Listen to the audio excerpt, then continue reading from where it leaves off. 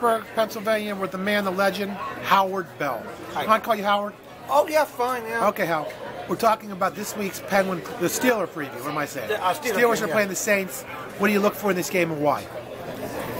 Well, okay, I said before that the Saints are a bad football team, and a couple interesting stats.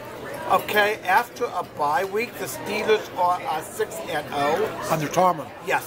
I did not know that. Yes, and okay, and the past 7 teams that lost on Monday Night Football, when they play Sunday, they also lost.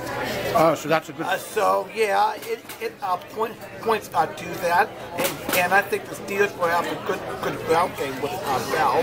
And but the Saints are a good running game, right? Running team, right? Yeah, they are. Yeah. But the defense couldn't stop a just goal. They couldn't stop what?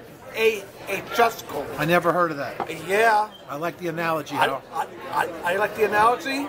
So I think that the defense does it in week after week. So you look for an easy Steeler win?